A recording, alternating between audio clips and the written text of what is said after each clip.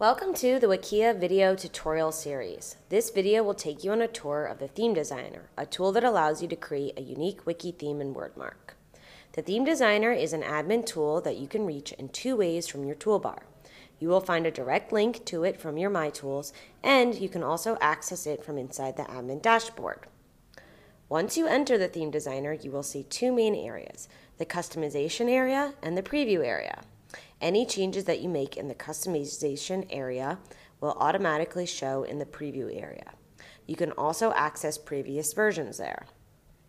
In the customization area, there are three tabs: Theme, Customize, and WordMark.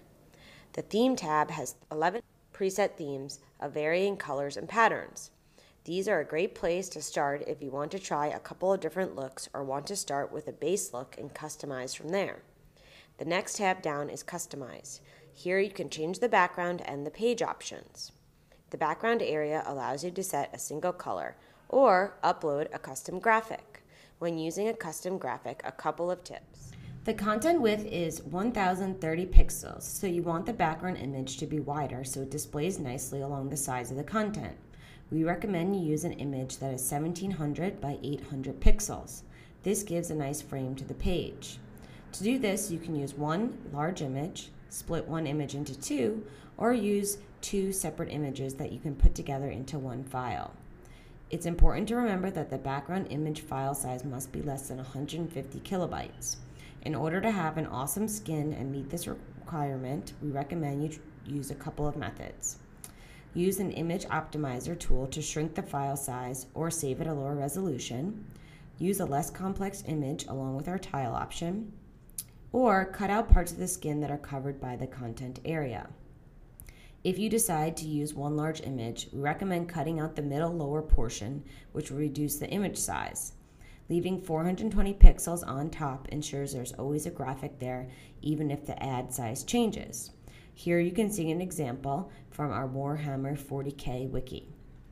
If you decide to use two images or split one image in two, we recommend also removing the middle section and then adding a fade to the inner side of the image so it transitions nicely into the middle. Here you can see an example from the Guardians of the Middle-earth wiki. Both these options helps to create a great skin and have a lower file size. To the right of the background area is the page area. Here you can change the colors of the buttons, links, the header, and page color. You can even adjust the transparency of the page itself. Simply click on the colors box and choose from an array of colors or enter a color of your choice. The third tab down is WordMark. This allows you to use a text or graphic WordMark as well as upload a favicon. For a text WordMark, fill in the wiki name and pick a font and size. For a custom WordMark, upload your own design. Just remember it needs to be the file type PNG and the image must be 250 pixels by 65 pixels or less. A favicon is a tiny icon that appears on your wiki's browser tab. If you'd like to add a custom favicon to your wiki, simply upload a 16 by 16 pixel .ico file on this tab.